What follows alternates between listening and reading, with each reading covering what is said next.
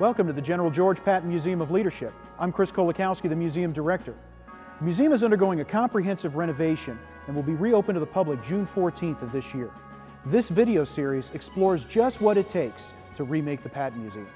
Let's have a look. Today we're going to look at some of our exhibits that involve large vehicles. I'm standing in front of an M60A3 tank, which is painted in a camouflage pattern used by the Army in the mid-1980s. It will be the centerpiece of a diorama that shows an Army maneuver scene about 1985 in West Germany. For most recent college graduates and younger, the Cold War is in the history books. But it offers a dynamic example of Army leadership, how Army leaders both put the Army back together after Vietnam and then prepared to fight and defeat the Soviets in case war broke out in Europe. This diorama will combine with other artifacts and an interactive display of Army recruiting during the period to help tell this dynamic Army leadership story. Restoring and preparing vehicles for display is an intricate process. Details such as paint, markings, countless other elements can make or break the presentation. One of the more complex restoration projects we've undertaken includes General Patton's command truck, which is standing here behind me. For over 40 years, it sat in the old Patton Gallery of the Patton Museum of Cavalry and Armor with a historically inaccurate paint job. We have restored the paint job, put historically accurate paint and markings back on it, and the vehicle has come back to life.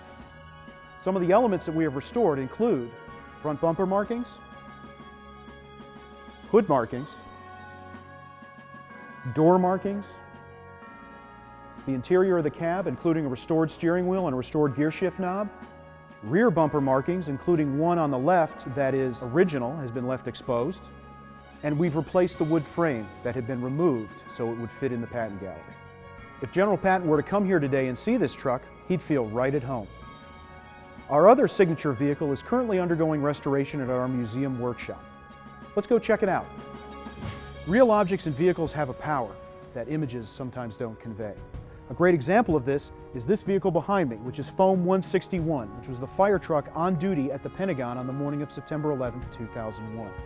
It was severely damaged during the attack, caught fire, and at the end of the day, the first flag raised at Ground Zero was raised on this truck. Fortunately, none of the firemen assigned to the truck were killed during the attack. It will be used in a display about Army leadership on 9/11 and in its aftermath. Foam 161 sat outside for several years, and time and the elements have not been kind to it. We're giving it a cosmetic restoration. In front of me is some of the glass we will be using. Foam 161 will make its final trip to the Patton Museum on September 11, 2013 as part of Fort Knox's Patriot Day commemoration. When that happens, the Patton Museum will be one of only 2 museums in the world to have a 9/11 fire truck on display.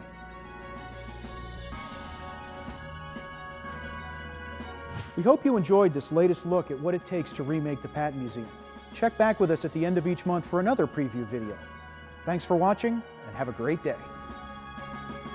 For more information about the Patton Museum, please visit our website, generalpatton.org, or our Facebook page, facebook.com/PattonMuseum.